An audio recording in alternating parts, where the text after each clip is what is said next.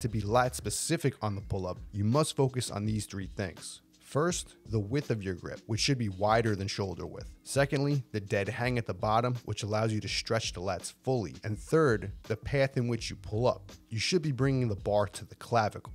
Many people fail to do this on pull-ups, which is exactly why it no longer becomes a lat-specific movement. Many people aim to only get the chin over the bar, or worse, swing the torso up and have the bar out in front of them at the top. The way to do them for lat-specific training is as follows. Coming from a dead hang and stretching the lats activates them at the bottom. Using mind-muscle connection, pull up to the top using the lats, and fully squeezing the lats at the top with the bar to the clavicle.